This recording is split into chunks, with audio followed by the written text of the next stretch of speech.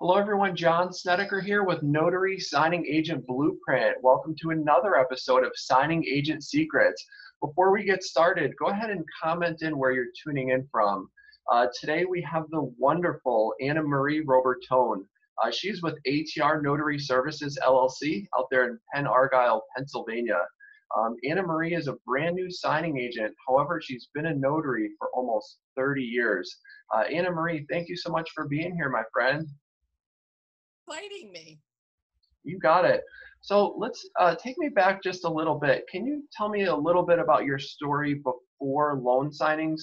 What were you doing before you even found out this was even a thing or a career for you? Well, to backtrack, I became a notary out of necessity. I was the president of our local ambulance corps, and every time we needed something notarized, we would have to call up the lawyer's office and we would have to go down. And I guess it had gotten to the point where the office staff had said, this is ridiculous.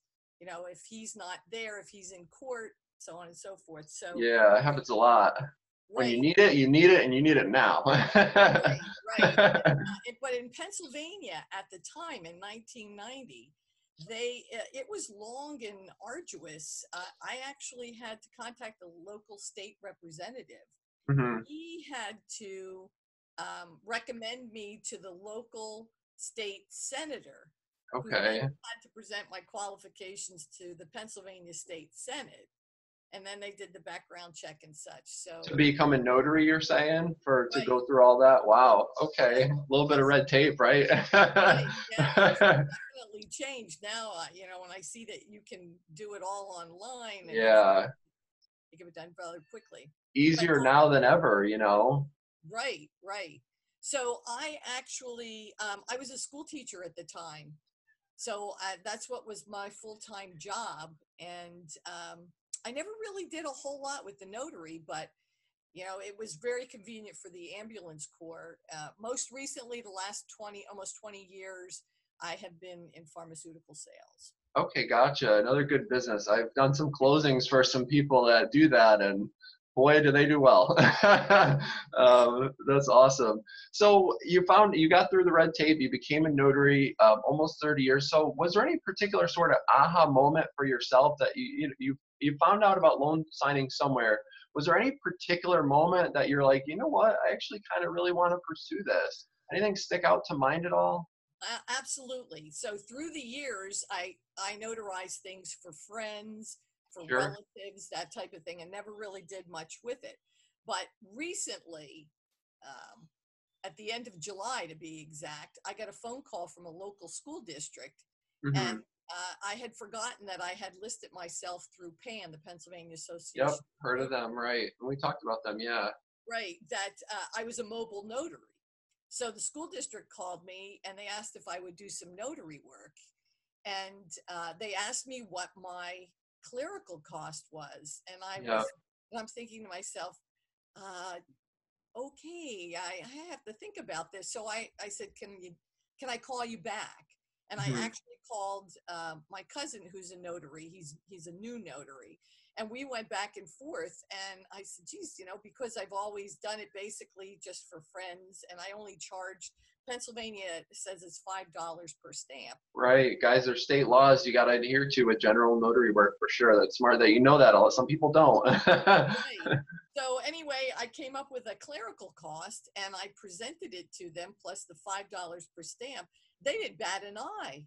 Yep. And I said, when it was all said and done, I said, wait a minute, this could be pretty lucrative. There you go, AnnaMarie. And tell you guys, if you're watching right now, let me tell you something. A good business to be in is one that they are required to use you. They cannot notarize their own signature. And obviously we do loan signings piece, but even for general notary work, guess what, guys? They can't stamp their own signature. You really, I'm not sure if all the laws say this, but I know here in Florida, you can't notarize for your spouse or certain close relatives anyway. And so when they don't bat an eye, it's because they if they don't have a lot of options out there, a good business to be in is one where they're required to use you or someone of that kind of stature as a notary. And so they found you through your profile sort of being out there, and that's fantastic. So you put yourself out there, they found you, didn't bat an eye, and then that's where your spark happened when it was like, you know what, this could be really pretty good. It's a very flexible gig, and I'm really glad that you sort of found out about it. So are you still doing the pharmaceutical sales, or are you a full-time signing agent, part-time signing agent? Can you maybe just sort of walk me through where you are and sort of how you're integrating that into your schedule, if at all, so far? Well, starting out part-time with the hopes of becoming full-time, because in the next couple of years, my mortgage will be paid off. And Congratulations. thank you, thank you. And so I had said to myself a couple years ago, 5 years ago to be exact, when I retire, I can't just sit down and do nothing. And now that I've found that I really should have been doing more with the notary, I thought, let's develop this part-time now, and then Smart. hopefully it will turn into something more along full-time. And of course, having gone through your course, I know that, I got really good control over my schedule, and then we can just go from there. That's awesome. AnnaMarie, before I did signings, I was a loan officer. I was actually a loan officer and personal banker. But on the banking side, people used to come in, elderly folks in their 80s, 90s, and they'd say, once you sit in the chair, you're always going to sit in the chair. You know what I mean? They just wanted to stay active and be busy. And so that's fantastic. So the whole way that you're integrating it is smart, though, with the part-time. It's very important to start part-time because you don't put pressure on yourself when you do it that way. You say, okay, what's out there? Let me develop this. And it takes a little bit of time, but when you link up with the right companies, like the floodgates open. It's end of the month. We're on the September 25th here on the film date, but it is one of the busiest days of the month for loan signings. And at the end of the day, when you start part-time, you give yourself a better chance to be successful, because if you can't do it part-time, how are you ever going to do it full-time? That's my take on it. If you can't get it off the ground part-time, it's going to be a lot harder to do it full-time, because you're going to have more time. You're not going to know how to do it. But if you can do it in a smaller time window, that's proof that you are able to make it happen, kind of thing. And so that's fantastic. And do you have any maybe time goal? Do you have any, and it's okay if you don't, but are there any particular goals of a time frame to be full-time, or not so much? Well, if it happens by the end of this year, or maybe into the first part of next year, then I would definitely do this full time, and I would say so long to pharmaceuticals, because then again, I'm the master of my own schedule. Schedule, yeah, yeah, that's a big deal. It's a big deal for anything in really entrepreneurship, or running a small business. Everyone's got to be somewhere at some point, but running your own schedule is just a huge deal. It's not just the ability to do it. It's why are you doing it? And some people are taking care of kids, and some people want to, are juggling 2, 3 jobs and want to do that. And if they could, reduce the number of jobs they have, or if they can, there's always a reason why people want to own their own schedule. And some people have just been working in corporate for 40 years or 30 years, or maybe 10 years, and say, I don't want another 30 years in this. So there's always sort of a different reason why, but that's fantastic. You've worked in the sales. You've obviously done some right things to be able to pay off your mortgage in the near future, which is a really fantastic milestone. And that's great. I think I I asked this question about, how soon to be full time to someone last week, and I don't think there's really a number of months that's sort of like a benchmark. It really just depends on the knowledge you have, how you apply it, who you sign up with. You can sign up with 5 companies, or you can sign up with 50 companies. It's really up to you. And so I don't think there's really a right or wrong as far as a time frame, but I think having those goals will just help you sort of keep yourself in check to get where you want to go. And I think very reasonable, very realistic could be, 3, 4 months. I don't think that's out of the question at all. It really just depends on what you do with your time, to sort of get there. Now, you've been a notary for 30 years, almost 30 years. You've done some trainings. You've found out sort of what's out there for loan signings. AnnaMarie, do you think that this is a job that anybody can do, or do you think there's sort of this, wall of requirements before you can be a loan signing agent? What's your take on that? No, I think that anybody could be a notary, but I think there are certain things that have to be in place. One, you have to have good people skills. So, if you can't make eye contact and you don't have a smile on your face, it's going to be tough for people to have any confidence. Of course, you got to have morals and scruples, and you have to know how to conduct yourself. I think that is, I think that's an important part, because, as you know, what we notarize is important, and people Permanent. trust us, right? And they trust us that, one, we know what we're doing, and two, that we'll do no harm. Right.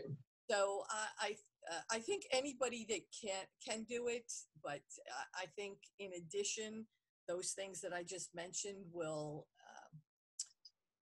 make it even better and more attractive, and therefore you get a greater chance of somebody saying, "Hey, he or she did a really nice job. I'd go back." Right. Repeat business. Yeah. Keep Right, the calls coming in, and even if someone, I get a lot of calls of people that are fearful, maybe a little bit intimidated.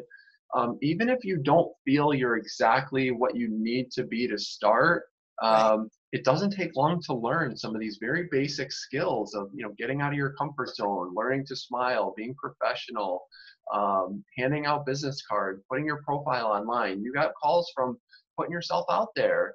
right, Some people are shy, and that's okay, but it doesn't take much to just take that first step and say, what's the worst that could happen? I'll put my profile out there. You get some calls or you don't get any calls. You're right, not getting calls right now. It's only going to open up the opportunities for you by sort of getting out of your shell. And I get this call a lot from signing agents and notaries that just can't really seem to pull it together. They're really not sure what the next steps are. These are not very difficult things to learn, even if you are not sure. And you're not in that category, but a lot of people are, and that's why we asked this question, because I'm sort of on both sides of the fence. It's a signing agent. You're really just, it's not heavy lifting. It's sign and date. Collect signatures. If there's any questions that you can't answer, get somebody on the phone that can answer. It's not very hard job. But if you want to be more successful, sure, that discipline, professionalism, getting repeat business definitely goes a long way in this, in the loan signing industry. So you're doing what you can to pivot. AnnaMarie, can you paint a picture of what success looks like to you with loan signings? Everybody's different, but is there maybe a perfect day or a certain number of closings that you're striving for? Any particular thing that comes to mind when we talk about what success looks like to you, since you are just getting started? Well, I would like to be able to do a minimum of 2 to 3 closings a day, and then that would be successful. I've already, um, started playing with the math and figuring out the taxes and such. So I have a dollar Hmm. amount in mind after taxes that I would like to see happen, for me it would be 2 to 3, and more if they're If available. they're there. That's right. Right. That's fantastic. That's a great goal. That's a very realistic, reasonable goal. Um, when you can hit that, you're going to be 4 to 5, and that's very doable as well. I have my I have a custom Excel sheet in my business that it tallies up the average number of closings, and it just has everything basically calculated for me once I kind of enter everything in. And I've looked back, and I've definitely had some years where I average, 3, 4 signings a day. That's a lot of signings. Yes, the most I did in one day was 9, but not every day is like that. And so when you look at a reasonable goal like 2 to 3, Hmm. you're going to be able to hit that depending on, who you work for, what hours are available. But guys, it's smart. You do the math, you figure out what your goal is, whether it's a number goal that you're looking for income wise, divide it by 100, divide it by 150, divide it by 75.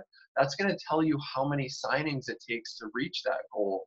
And then you look at your weekly schedule, not your daily schedule. There's sort of 20 business days, maybe 22 business days in the month, and say, if I need to hit X number of closings, how many do I need per week to get that done?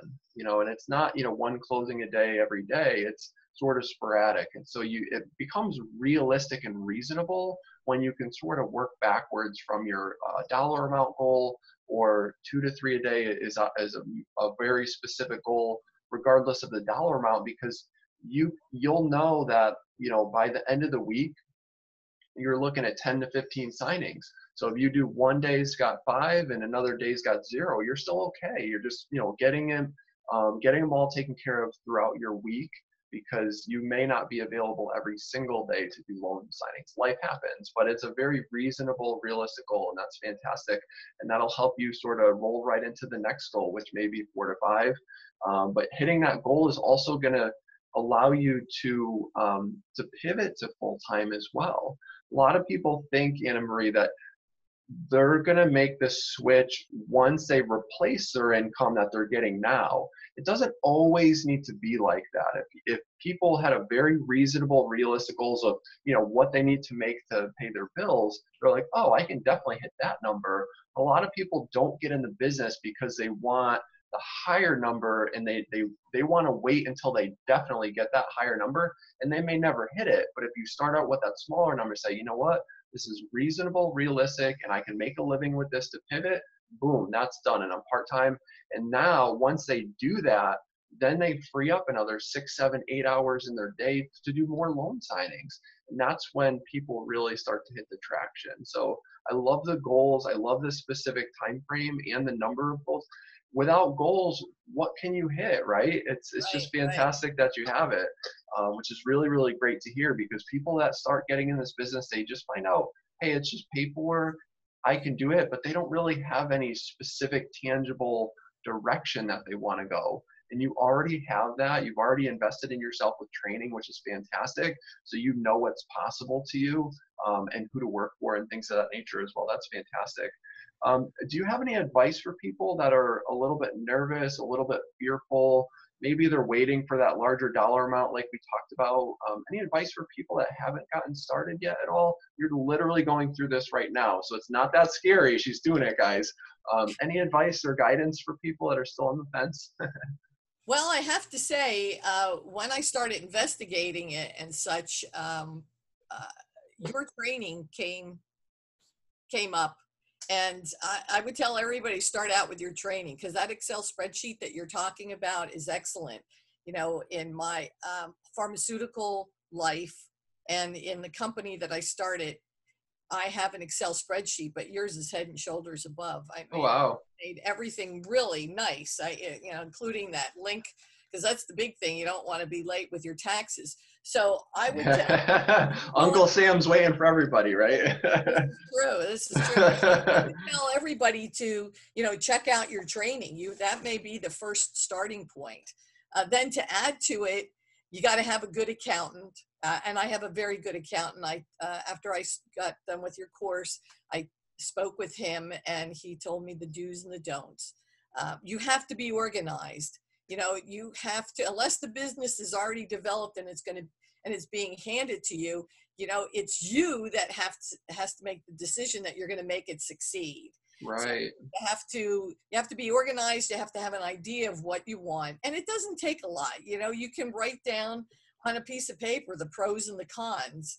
And then if the pros outweigh the con and you realize you can do this, then it's just a matter of, where do I want to start? Again, I go back to, you have to be honest and you have to be organized. Review the paperwork beforehand so that you're not going in there and saying, oh, wait a minute, in this way you'll have a general idea. If questions come up, then you can say, okay, let's take a look at this page. And then, as you repeatedly said through the training, know what you can and cannot say, so that there are no problems. But if you're determined, go for it. You don't want to wake up old one day and say you had a miserable life, because there's no going back. Yeah. Sometimes you just have to grab the bull by the horns and say, I want this and I'm going to make it happen. Yeah, that's a perfect attitude. When I started in this business, I was like 21 years old. Like, I had no clue what I was doing. I mean, I had an idea, right? But I was like, it takes a little bit of guts to say, you know what, I'm going to make this work. But at the end of the day, you're taking your destiny and your future into your own hands, because anybody can be miserable at corporate for 30, 40, 50 years, right? But the ability to step out there on your own, and once you sort of get out here, it's really not as scary as things sort of seem scarier than they actually are. And you brought up some great points too. I want to circle back to And we do appreciate the kind words. I never asked her to plug our program, but we always appreciate when people do. Let's go back to not the Excel sheet, but the accountant part. So a lot of people get in this business and they're, it's just paperwork, make phenomenal money, and it is paperwork, and you certainly can make great money, but it Right. still is a business. There's a whole back end to this. And so with your, wisdom and some of the jobs that you've had, guys, even if you don't know anything about taxes, I'm going to share something with you guys. My first accountant is in jail. My second accountant passed away. My third accountant, something happened to them as well. Guys, I've had a bad stretch of accountants that really messed me up early on in my career with taxes. I didn't know what I was doing. It wasn't until I started screening accountants, just like I screen companies. A lot of people don't know what that is. You have to find and screen a good accountant. Call up 10 of them, ask them some thoughtful questions, figure out which ones actually care about you. Even if you don't know anything about taxes, you just have to find a good accountant. They're worth their weight in gold when you find a good one. They're worth their fee. Don't sit here and try to outsmart the accountants, because it's not going to happen. If you're thinking of doing signings or you're doing loan signings, go make $150 a closing and go focus on that. Don't try to outsmart the accountants and do your own taxes. So you have the wisdom to go get a good accountant, guys. Notarial income is not subject to self-employment tax. A lot of people don't know that. If we can help you save thousands on your taxes or hundreds on taxes, it all depends on which states. AnnaMarie talked about Pennsylvania's $5 a stamp for the state law. Florida's $10. I think California's $15. Some states are still like a quarter, AnnaMarie. They're like a quarter per stamp. And so what you want to do is have an idea and sort of total this in your head. And we're not going to get into how it all works, but the idea is this is a business. And so you want to run it like a business. Take your future and destiny by the horns, make this a reality for yourself. And for the things that you don't know, you can lean on other people like accountants or other signing agents that have sort of been in the industry to sort of guide you through certain things. And so other than that, there's a lot of businesses that take a lot of money to start up, AnnaMarie. This is not an expensive business to start, guys. Becoming a notary in Florida, it's like $39, and then we need a bond, which is 40, so it's like $79. Get your background check for like $65. There are some things to get, but there are tons of businesses and franchises out there that you need, 10, 20, 30, 50 grand. Do you have a ballpark idea of maybe how much it's cost you so far, AnnaMarie, at all? Well, it's interesting you said that, because doing this notary work for the school district, I sat down and I went, holy cow, I've recouped my cost for maybe the last 4 or 5 renewal of my notary. Mm-hmm. And that was one job. So in Pennsylvania, to belong PAN, it started out at about like $65 back then. But inflation hit, right? it definitely has hit Pennsylvania. Renewed in March of this year, and yeah. it cost me at least $300. I think it was like $289, maybe a little bit more. So, but they did everything for me, and they sent me everything that I needed. But right, you're absolutely correct. It doesn't take a lot of money to start this. Like I said, I've already recouped my costs of renewing my notary for the last couple times. sure. And it's whatever that cost is, this business is like the way that you said specifically how they didn't bat an eye at your, at your fee, whatever it is, guys, Right. You just need to find a scenario. You need to put yourself in that scenario, put yourself out there to get those types of calls. She's talking about the general notary work from the schools. I talk about loan signings. That's all I've ever done. And so what it costs you to what you get, it cost me, I remember it cost me like $214 to sort of quote unquote get started before any equipment. That was made in like, the first signing I did was like 150. I had a good connection. I made it back in like 2 hours. Okay, like 2 signings. And then the rest of the entire year is like just, sort of gravy on top. And so it's a good business to be in for what it costs you. And, everybody has their unique ability that depending on what you put into this business is Right. essentially what you get out of it. So when Right. people take it serious, now whether you, anyone listening, if you're doing it part-time or full-time, you still need to treat it like a business. You still want to have an accountant. You still want to have a professional touch on your emails and voicemails to get that repeat business, because that's a big deal in any business, but especially our notary signing agent business. Did we miss anything, AnnaMarie? Is there anything else that you wanted to go over at all? No, but I want to make a comment, and Let's do it. it talks about I want to talk about the availability, making yourself available, and then again, being courteous. So I actually, for work, I had gone to this exercise. There were a couple people from an assisted living facility. The young lady was a notary. She had decided that she was not going to renew it. So I said, I'll do your notary work. And just yesterday, Monday night, I got a phone call saying that my mother is at this residence and we need things notarized. And so we worked it out that they had a doctor's appointment that was going to be 5 miles from where I live. I said, I'll meet you in the parking lot at the doctor's office. That's it. Yep. Did the notary work in that. And I had to laugh because I got a big hug and a kiss from the son.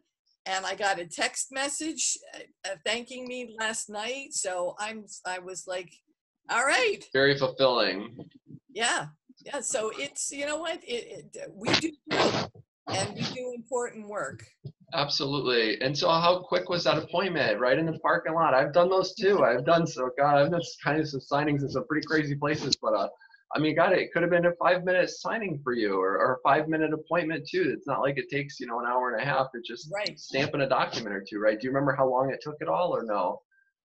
Well, she's 95 years old.